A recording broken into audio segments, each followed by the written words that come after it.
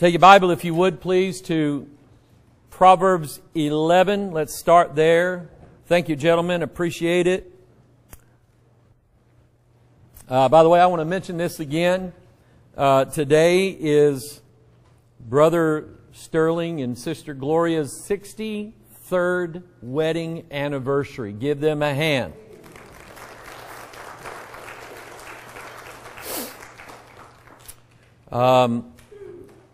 They are the elders of our church, and I don't say that in a disparaging way. God blesses elders. God uses them. The wisdom that comes with gray hair is much needed in our church.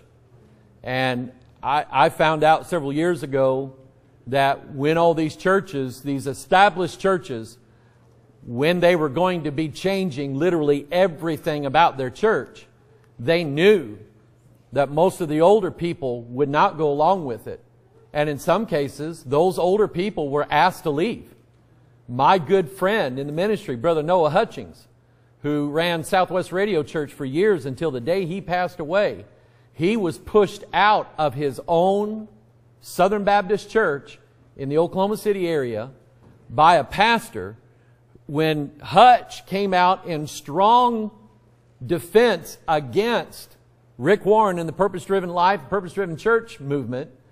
When Hutch came out strongly against that, him and that new pastor, they kind of had words with each other, and that pastor said, maybe you and your people need to find another church. And they basically just pushed the old people out of the church.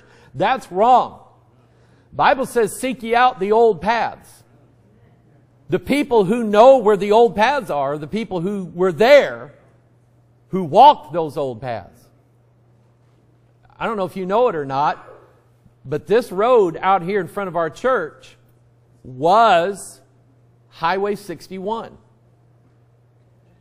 And it met up here Highway 67. That's what it used to be back years gone by. See, I like that kind of stuff. Those are the old paths that people used to walk. And it's the older folk in our church that know where those old paths are. So I love you. And I appreciate you. Because you've had my respect all of my life growing up here in this church. Proverbs chapter 11. I'm probably just going to do more teaching than anything. I don't know why this is on my heart. What was the number? 60.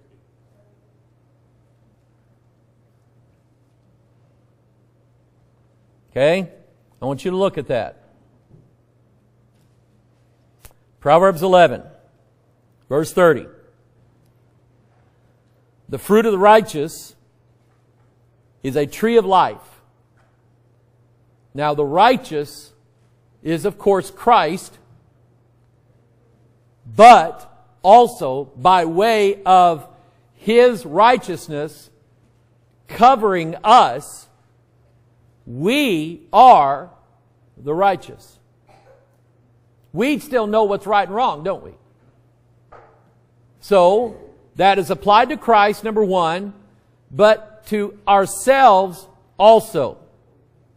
And we know this because the purpose of, in Mark chapter 4, Matthew chapter 13, the purpose of sowing seed is to bring forth the fruit of that one seed. One seed in the ground yields, in some cases, hundreds of seeds in return. That's just the power of one seed. In Galatians, we're given the 9 fruits of the Spirit. We're told to be fruitful and multiply. So, I believe that it is and should be part of every Bible believer's life to desire to be fruitful for God's kingdom. To be a blessing to somebody else.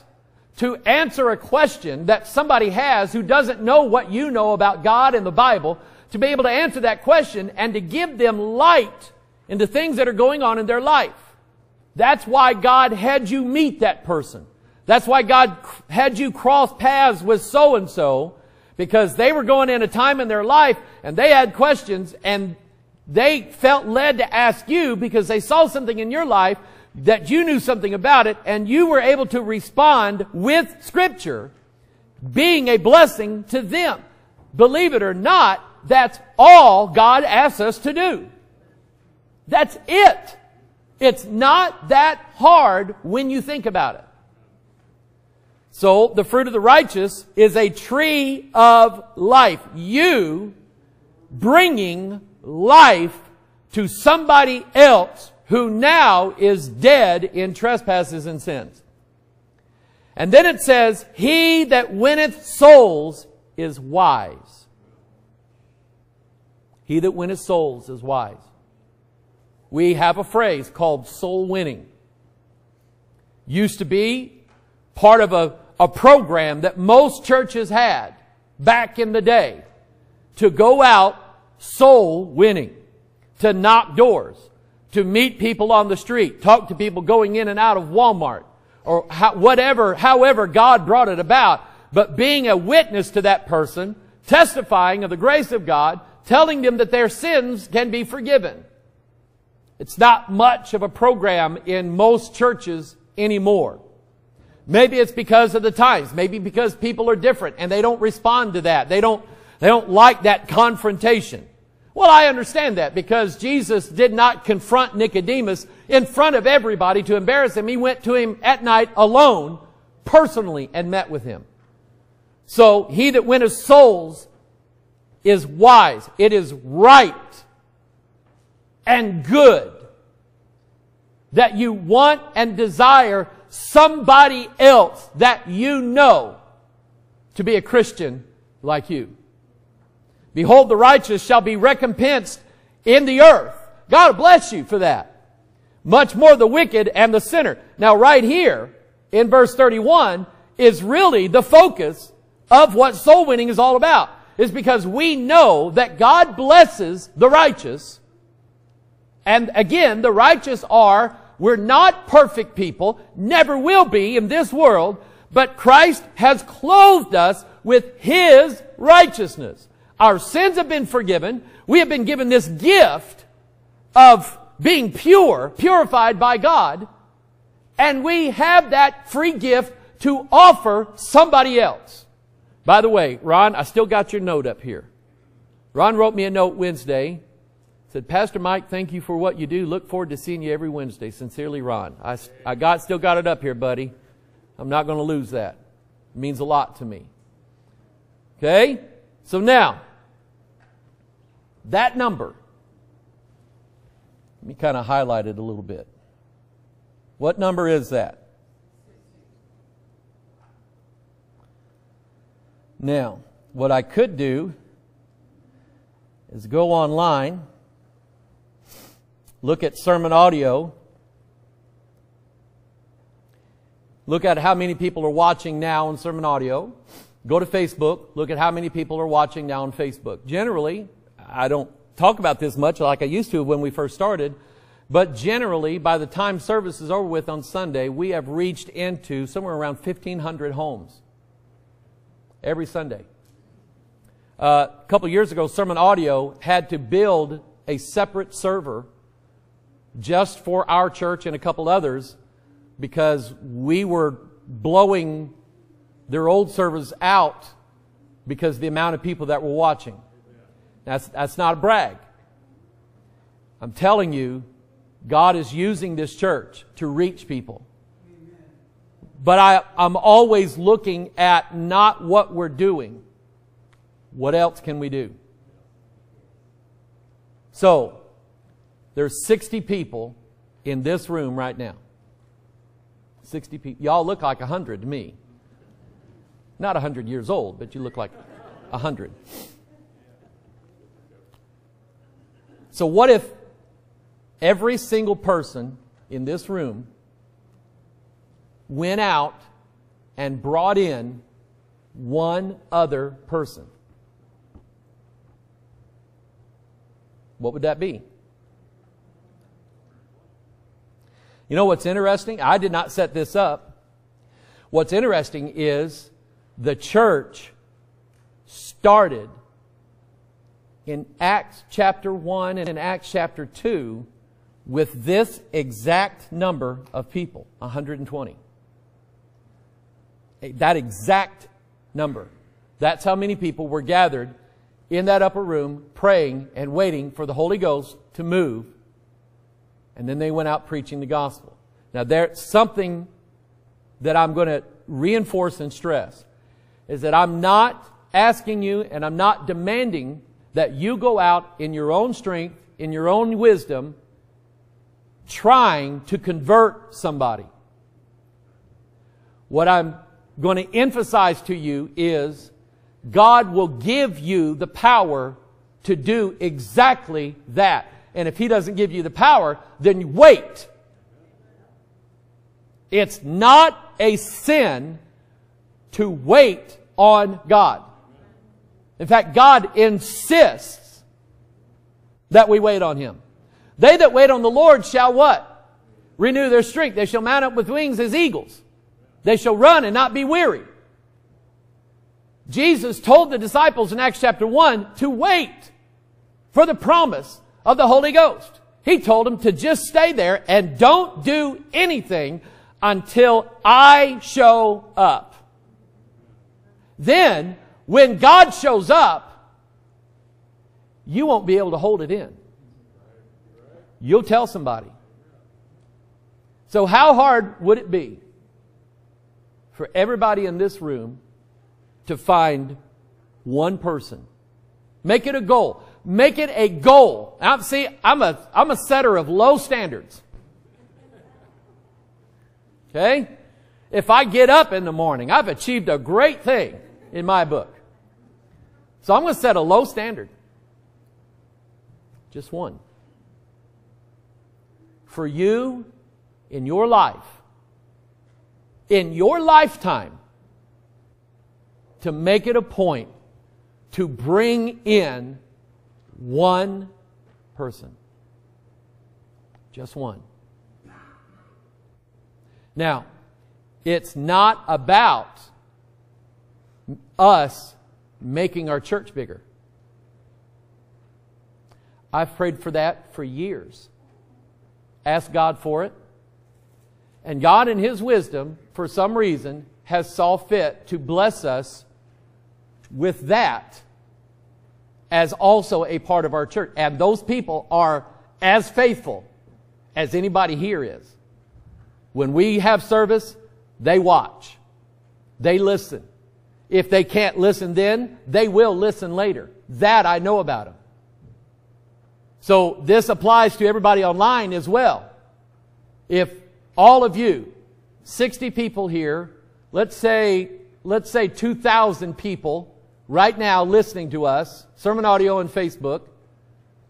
We could probably open it up, stream to YouTube as well, and any other place, just to be able to reach out. But for each person listening to me today, to make it a goal in life to bring in one person. So that would be what? Over 6,000 that are saved. 6,000 people that will get to go to heaven when we go to heaven. Would it be worth it? Let's go to the Lord in prayer. Father, I pray, Lord, that you would bless the message such as it is. Lord, I don't have a lot of fire in me today. Not a lot of emotion, not a lot of excitement. But Father, this is the foundation of any church. It is what we are called for. Father, these are good people. I love them. I care deeply about them. I know the difficulties that they face in life. I know the challenges. And in some cases, God, I know some of their sins.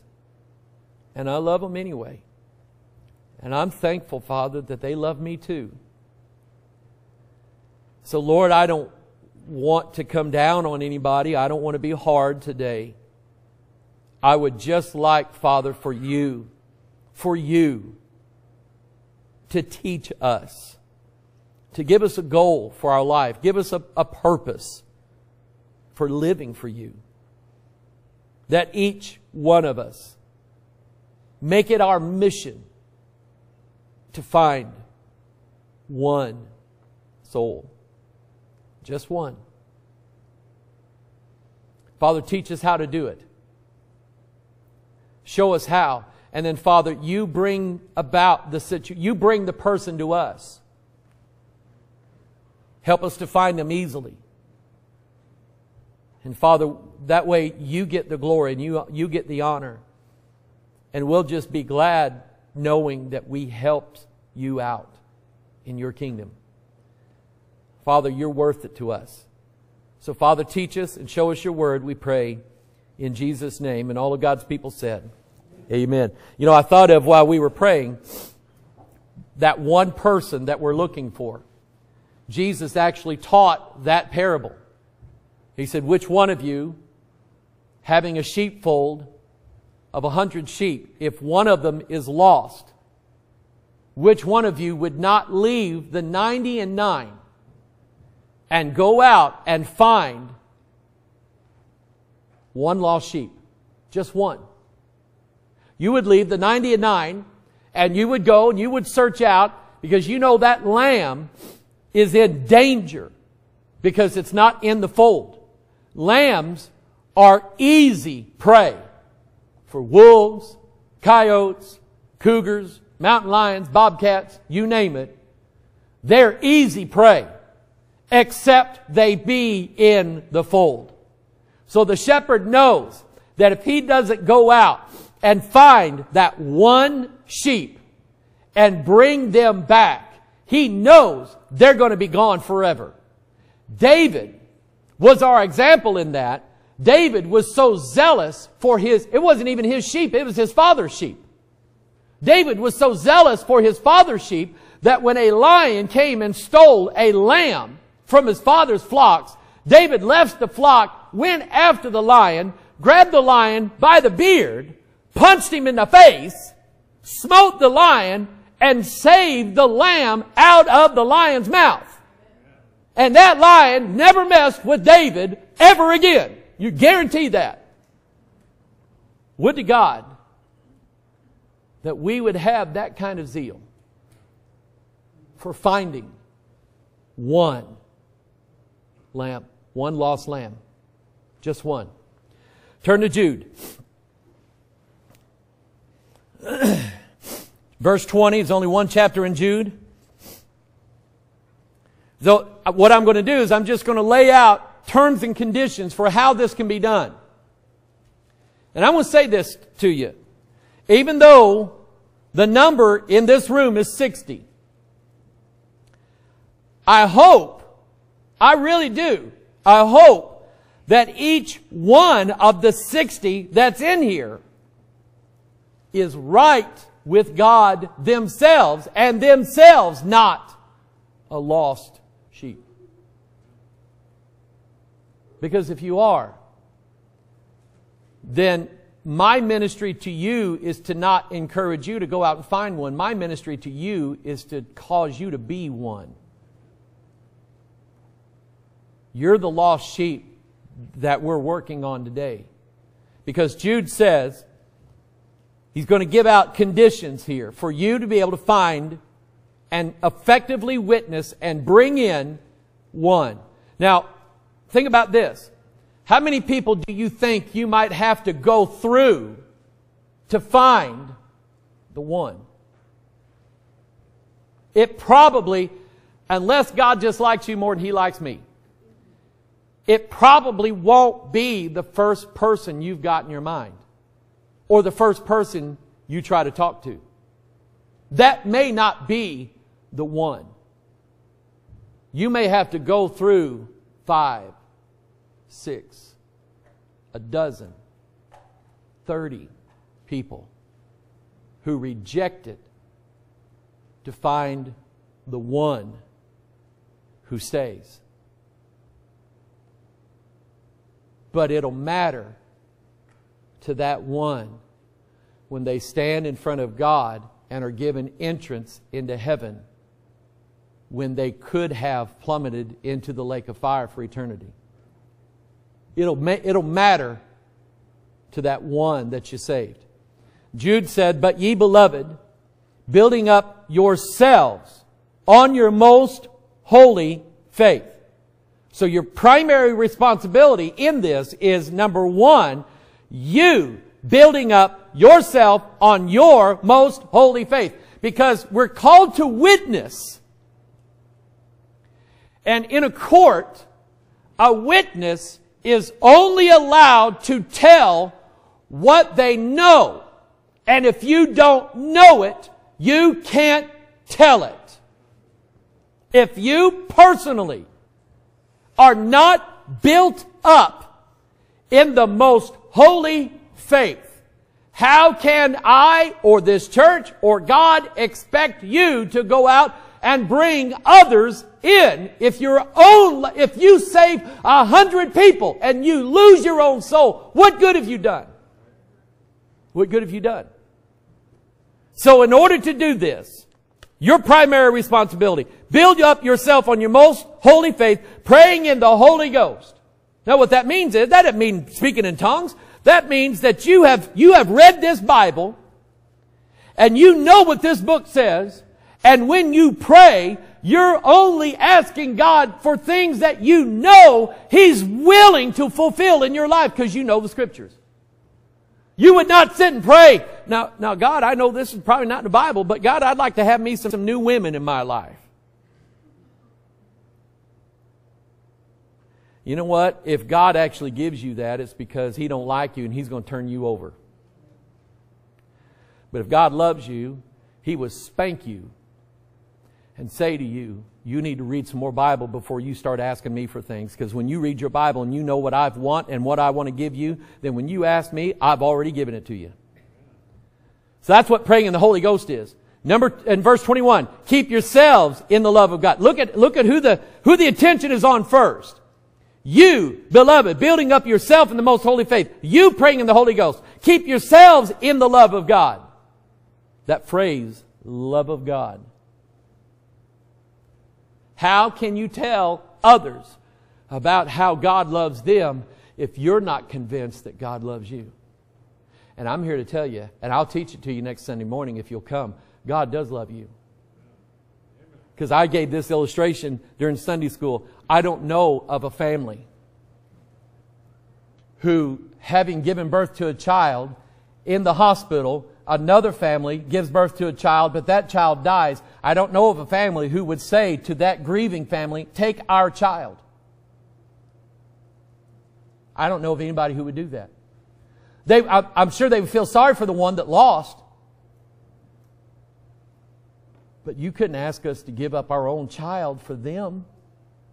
And then what are we going to do?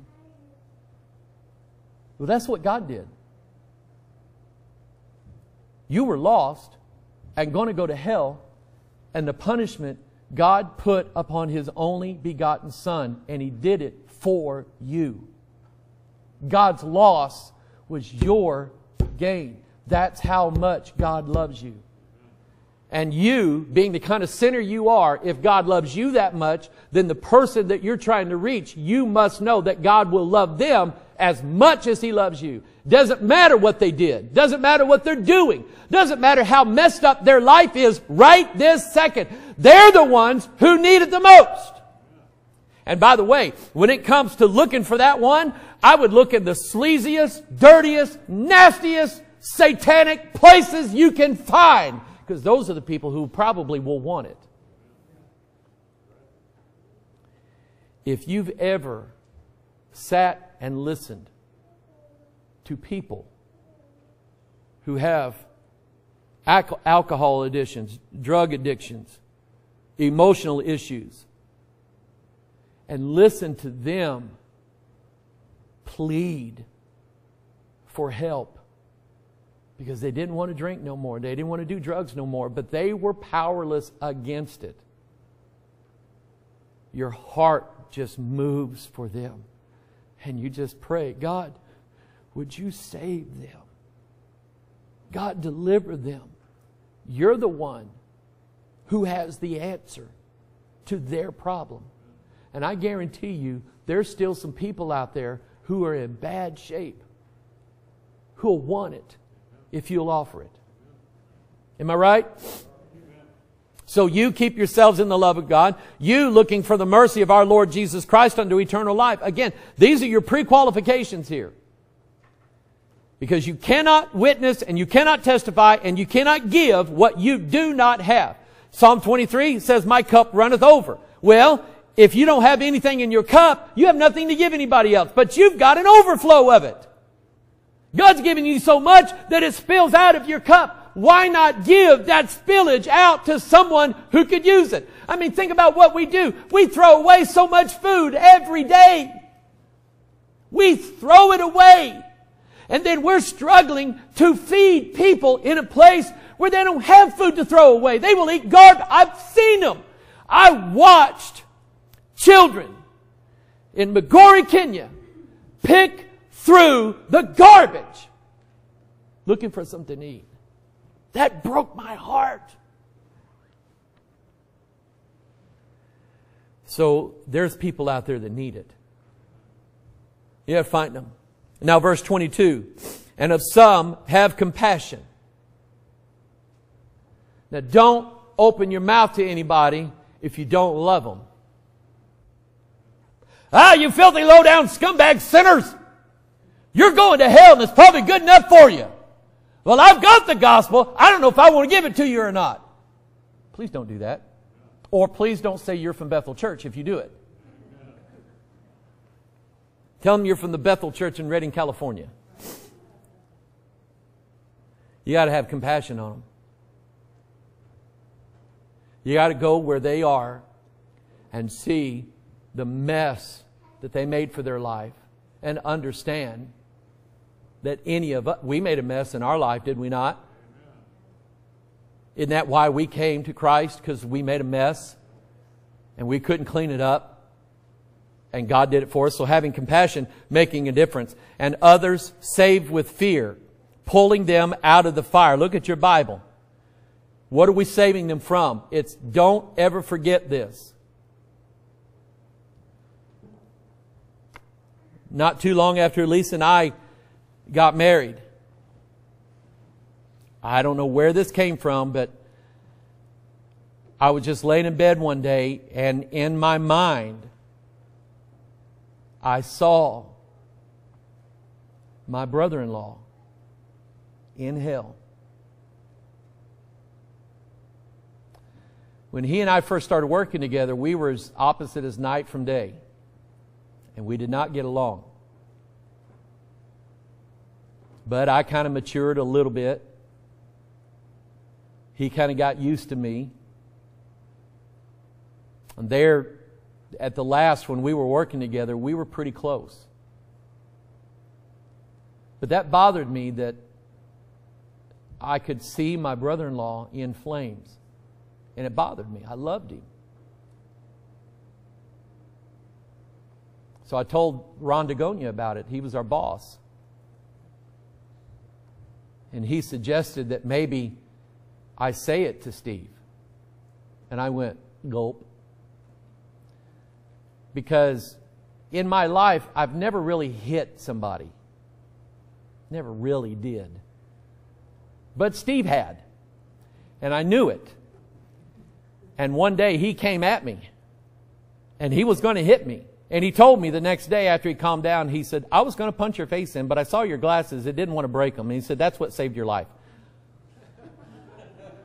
So now I'm supposed to go to him and tell him he's going to hell. Well, one day we were driving the big insulation truck back, and for some reason it started coming out of me.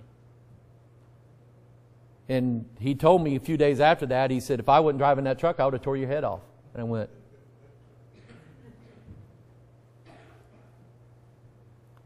One day, we went to his house, gave him a tape of preaching to listen to. And he saw it, what it was, and he said, you might as well take that out of here. I said, Steve, God told me to bring it over here, so I have to do it. If you throw it in the trash, that's on you, but I have to leave this here, and I'm going to leave that here. I don't know if he ever listened to it or not. But I know my brother-in-law is in heaven. because God laid it on my heart. And that's the thing. You've got to have compassion on sinners. You cannot expect lost people to be acting like we're supposed to act. They're dead. They're dead in trespass. You're trying to ask Lazarus to not stink. And you can't do that.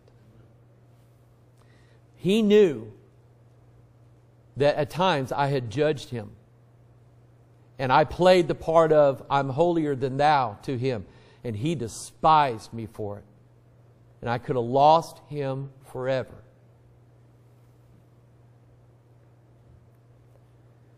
But when God finally hit him, He hit him hard. And He broke him. And he's in heaven. Because God brought him to me one day and He said, Mike, I just want to know that I'm going to heaven when I die. And I prayed with him right there. And that Friday, he went to heaven. See, God will do all the hard stuff for you. Because that's what God does. But you've got to have compassion. Save with fear. Pulling them out of the fire. Hating even the garment spotted by the flesh. No, we're not going to tell them that they're okay the way God made them. We're not going to tell them that. That's not saving them. You can't leave them the way you found them. God has to make them different. Give the Lord the hand. Proverbs 14. A true witness delivereth souls.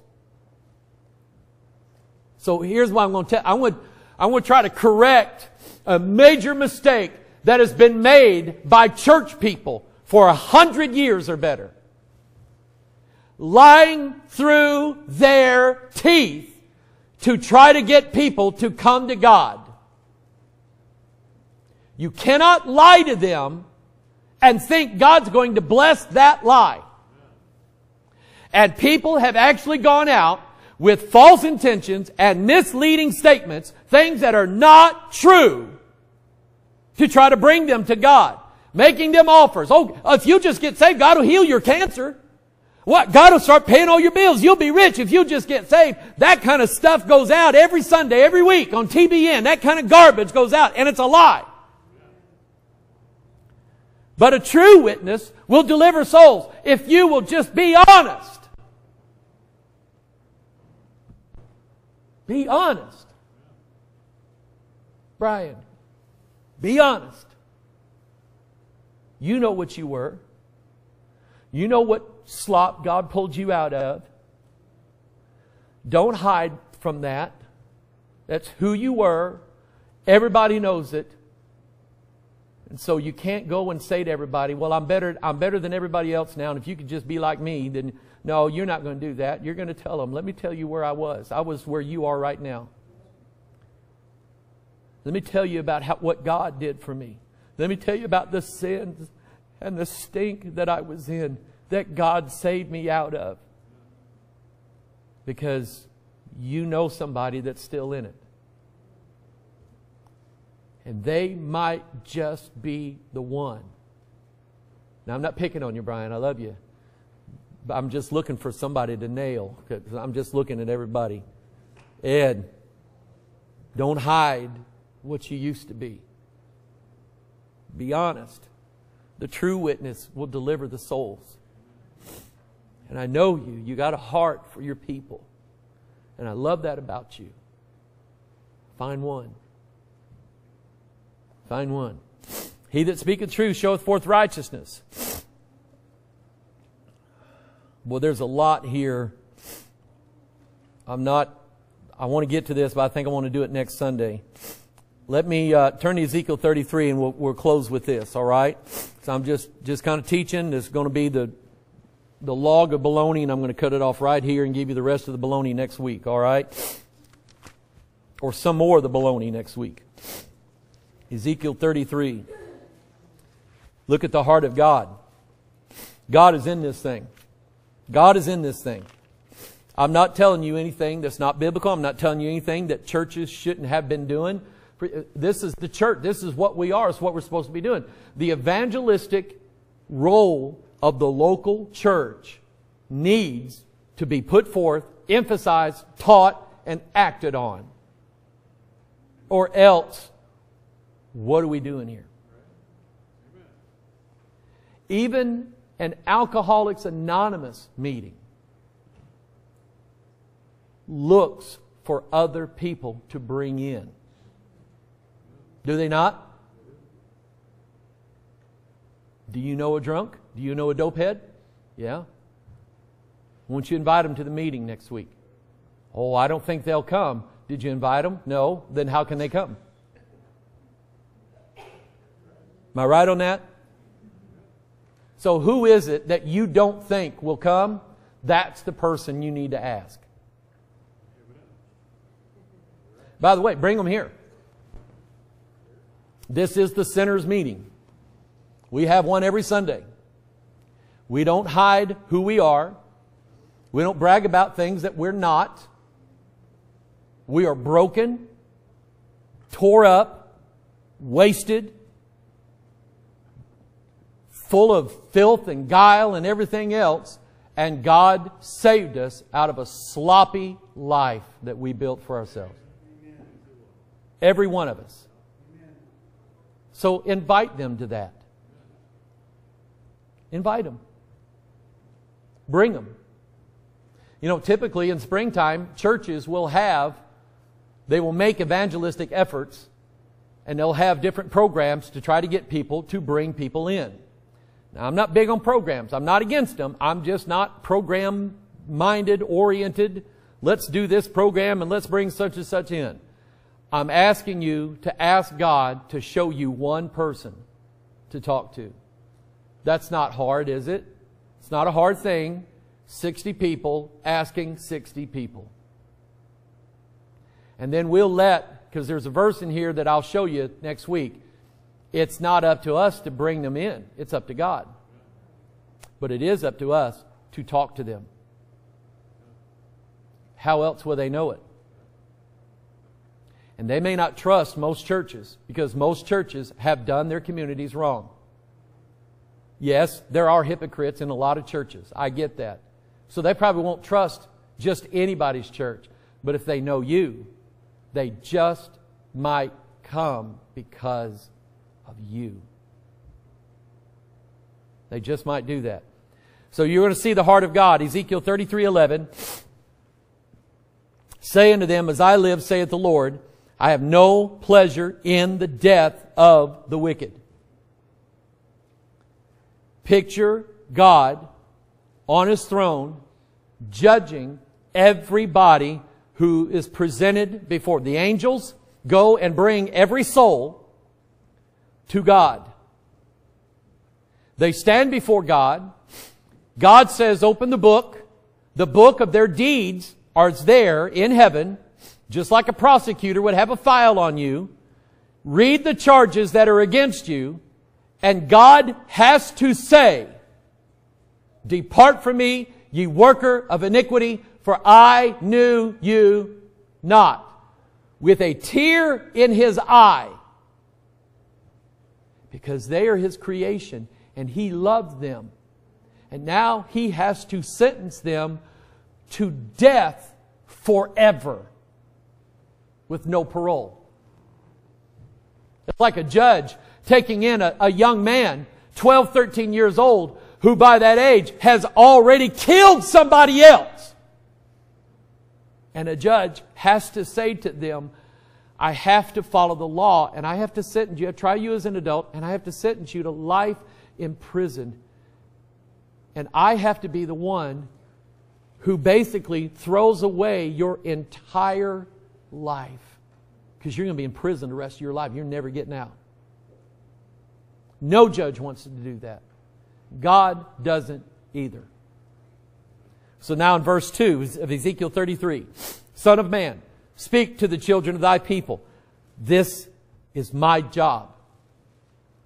And say unto them, when I bring a sword upon the land, if the people of the land take a man of their coast and set him for their watchman, If when he see the sword come upon the land, he blow the trumpet and warn the people, then whosoever heareth the sound of the trumpet and taketh not warning, if the sword come and take him away, his blood shall be upon his own head. That's why I love Jason Cooley for going out to places and preaching the gospel to those people and sounding the alarm. They're not going to listen, but they're not going to have an excuse now. Verse 5, he heard the sound of the trumpet, took not warning, his blood shall be upon him. But he that taketh warning shall deliver his soul. Maybe, just maybe, you'll find that one. And they'll love you forever. They will love you forever for saving them. We say, no, Jesus saves them. Yeah, but you saved them. He that winneth souls is wise, is what the Bible says. You won their soul. Verse 6. But if the watchman see the sword come, and blow not the trumpet, and the people be not warned, if the sword come and take any person from among them, he is taken away in his iniquity. But his blood will I require at the watchman's hand. And I already have bloody hands. I already do. I've blown it. When I could have said something and should have said something, I didn't say something. I blew it. I can go up to men wearing military caps and shake their hand and tell them thank you for serving their country and think nothing of it. But for some reason, I don't mention Jesus. And I want to do better. Those men deserve the honor.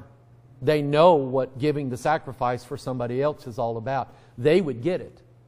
They would get it. And they're the ones who need it. The sword's coming. And it's coming to everybody you know. And if you don't at least try to warn them, give them Scripture is all it takes. Do it in love.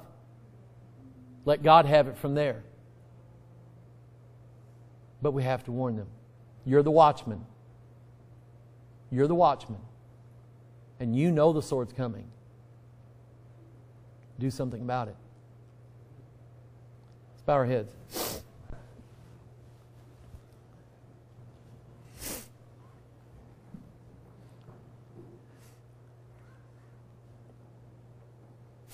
I want to give you a minute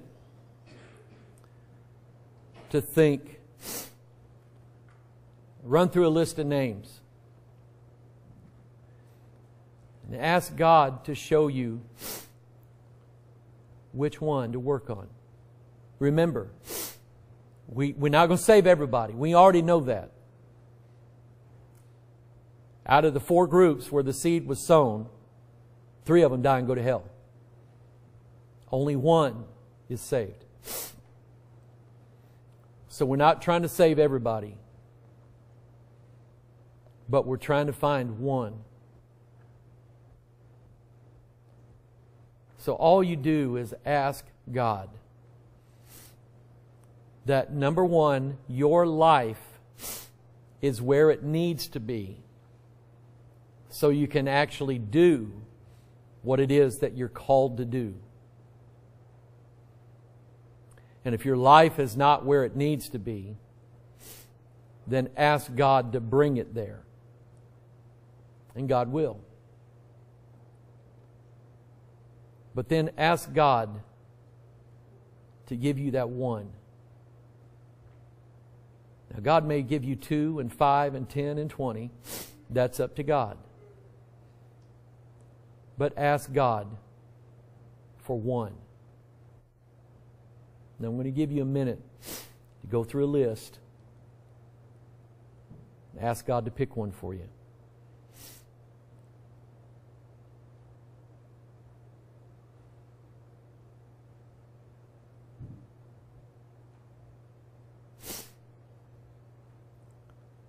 Father, I come before you today, and I thank you, God, for laying this on my heart. God, I will admit before everybody that this is one of my weak areas. I can talk to a camera all day long. I can talk in front of people and say everything that needs to be said. But I'm very weak in talking to that one person. And Father, I want to be different. I want to find one. Father, I thank you that people have written in and said nice things, that they came to the Lord because they saw us online. Father, I do thank you for that. God, it really blesses me. But the one here, in this area, that I can speak to face, I want that one. And then I want another one. And I don't want to quit. God, you've called each and every one of us. It's no joke. It's no lie. There's no way out of it. God, we are called to be witnesses in all the world. So God, please help us. Put it in our hearts. Because God, I can preach this all day long, but only you can move each one of us. So God, I pray, Lord, that you would move each one as time permits, at the right time, in the right place, to the right one. We could make a difference. Saving them from the fire. Changing their life forever. God, help us to find that one. We give you the praise and the glory for it. And we'll cast our crowns at your feet gladly, because you're the one that'll do it. We love you and we ask you, God, to do this in our life. Not for our church, not so we can make it bigger, but for your kingdom and for that one person who needs it done. Bless us, make us pure in heart. Help us to do what you command us to do, we pray in Jesus' name. And all of God's people said, Amen. Would you stand to your feet?